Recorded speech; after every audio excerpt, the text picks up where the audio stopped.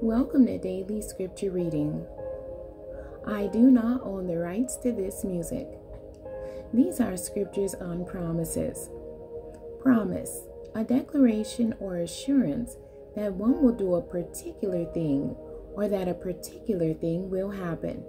It can be a word of honor, a pledge, a vow, or a guarantee.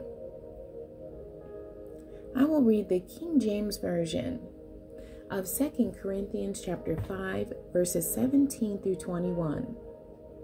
Therefore, if any man be in Christ, he is a new creature. Old things are passed away. Behold, all things are become new. And all things are of God, who hath reconciled us to himself by Jesus Christ, and hath given to us the ministry of reconciliation, to wit, that God was in Christ, reconciling the world unto himself, not imputing their trespasses unto them, and have committed unto us the word of reconciliation.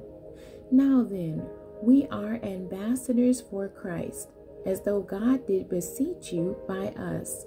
We pray you in Christ's stead, be ye reconciled to God. For he hath made him to be sin for us, who knew no sin, that we might be made the righteousness of God in him.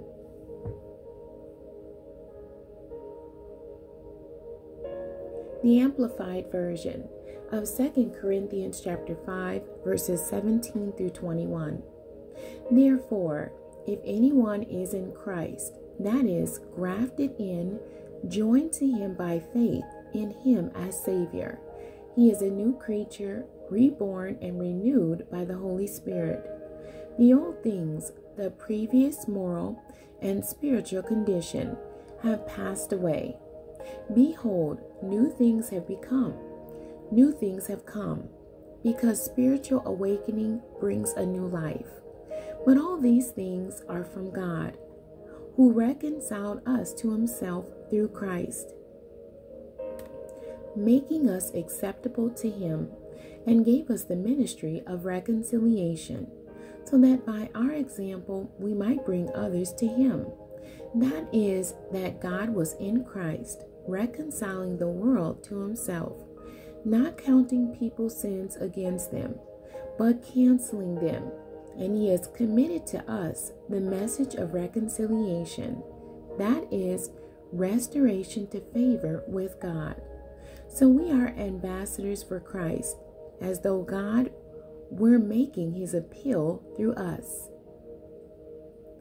We as Christ representatives plead with you on behalf of Christ to be reconciled to God.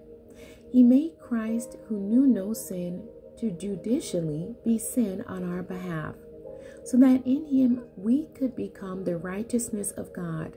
That is, we would be made acceptable to him and placed in a right relationship with him by his gracious loving kindness. The end. God bless you, and thank you for joining me today.